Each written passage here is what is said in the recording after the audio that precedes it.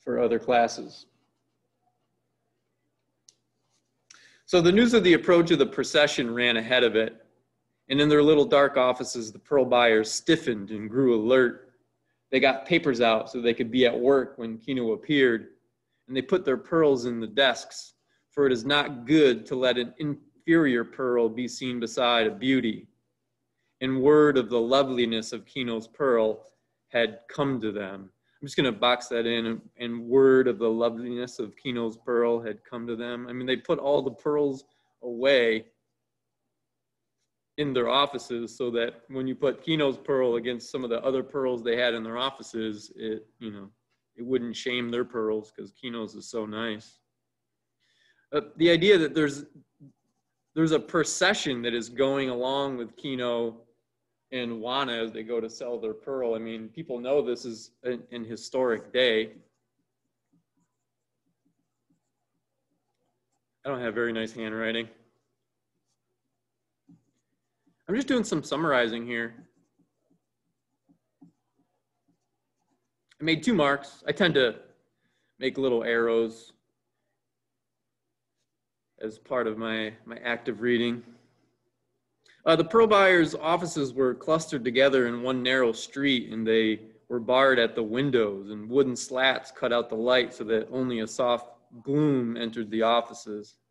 A stout man sat in his office waiting. His face was fatherly and benign, benign meaning like innocent or even harmless, and his eyes twinkled with friendship.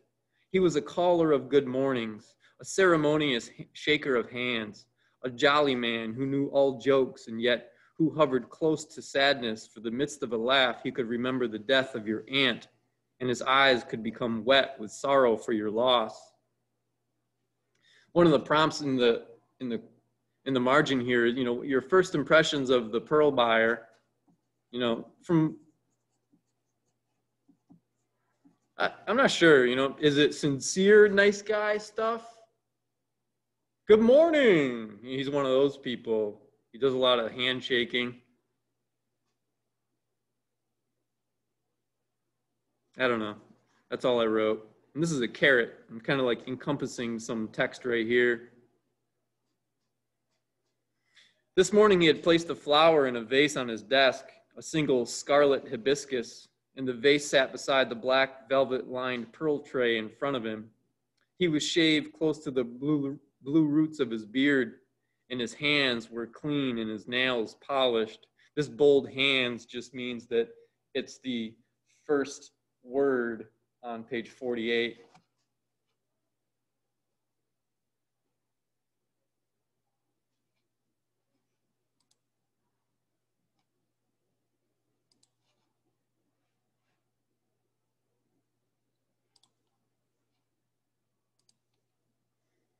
His hands were clean and his nails polished. His door stood open to the morning, and he hummed under his breath while his right hand practiced legerdemain. I just remember that this was that idea of sleight of hand. And if I remember correctly, he's good at it, better than we all were trying to practice that coin trick. He rolled the coin back and forth over his knuckles and made it appear and disappear and spin and sparkle. These words right here, appear, disappear, spin, sparkle, it just, he's good at it. It's not moving at a snail's pace across his knuckles as you try to fit it in the crevices between your fingers. The coin winked into sight as it quickly slipped out of sight, and the man did not even watch his own performance. Mr. Stratton? Yeah. Can you turn up the, not the paper, please? We can't see the bottom. The top or the bottom? Like the bottom of it. Oh. Thank you. Sorry about that. The fingers did it all mechanically, precisely. This idea that precision, he's very good with this coin trick. While the man hummed to himself and peered out the door. Then he heard the tramp of feet of the approaching crowd, and the fingers of his right hand worked faster and faster as the figure of Kino filled the doorway. The coin flashed and disappeared. You know, as the crowd approaches, he starts working faster and faster with the coin. I don't know if it means like he's anxious about this deal that might go down with Kino. It's like how some people kind of like bite their fingers. Yeah. Some sort of nervous tick, right?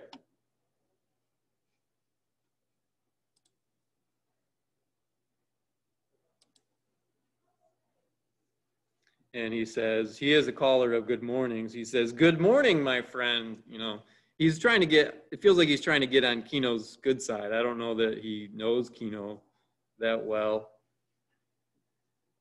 I don't know what to say about this, but I'm just going to write, "My friend, question mark.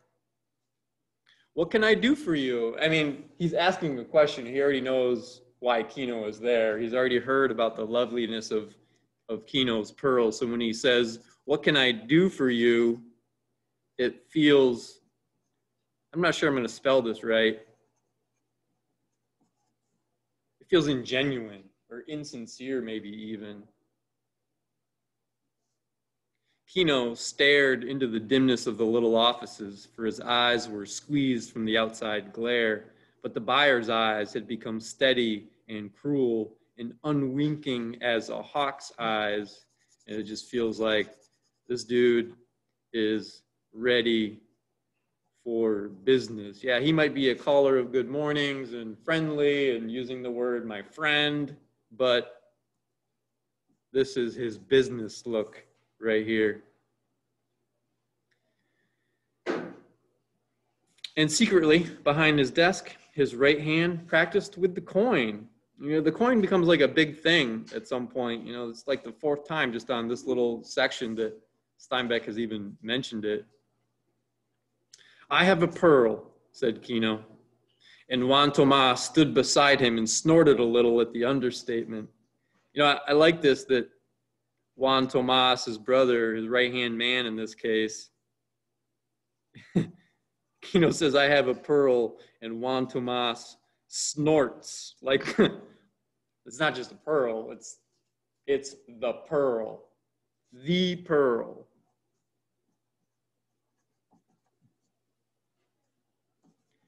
This is going to be a little bit longer because he knows it's more than just some ordinary pearl.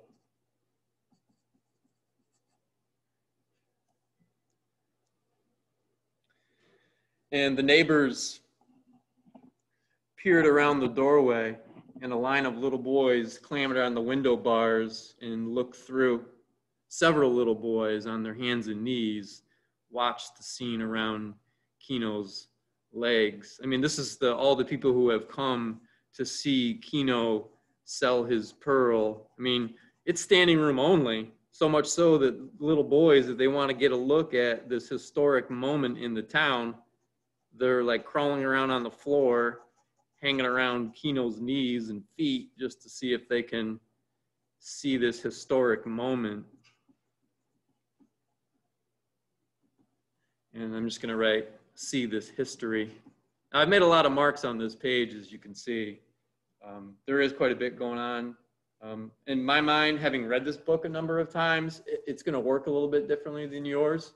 You're aiming for a dozen marks in the text and in the margin in order to, number one, respond to the prompt that you get at the top, but also any other connections that you might make. We're trying to see through the subterfuge of the pearl buyer's deceit and spot moments or evidence where, yeah, it seems really obvious that Kino's pearl is of value. I'm gonna try to zoom out of this. You are responsible for the same sort of activity in price negotiation 1